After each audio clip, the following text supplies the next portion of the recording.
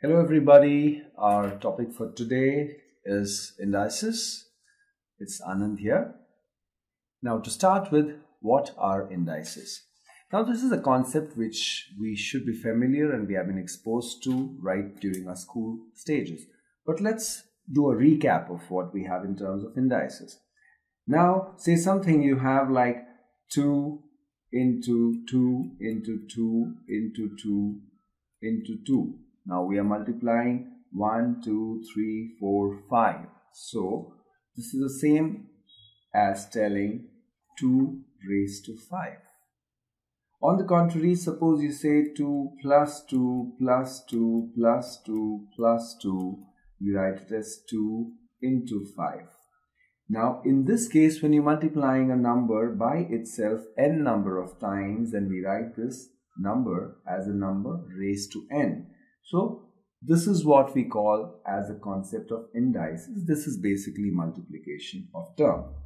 So of course, in this 2 raised to 5, for example, 2 would be called the base, and the number of times 2 is multiplied with itself is called the index. And indices, of course, since it's a concept, you take the plural into account, hence we call it. So it's a base raised to an index, and the final number, that is 32, is called the fifth power of 2.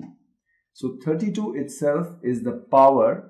So it's simple concept. 32 is the fifth power of 2, 5 is the index, and 2 is the base. So this is a basic concept of indices, quite different from adding a number by itself n number of times. When you add a number by itself n number of times, it is just n into the number. When you multiply a number by itself n number of times, it is the number raised to n. So this is what is the concept of indices. Now let's see what we have in store further in the whole concept of indices. So we're going to start with what are indices, a brief idea of what it is we had. Then we will be taking up the laws of indices. Laws are very important because we need to apply them, and what are the various concepts. And all these laws are derived from basic understanding of the concept of multiplying a number by itself many times.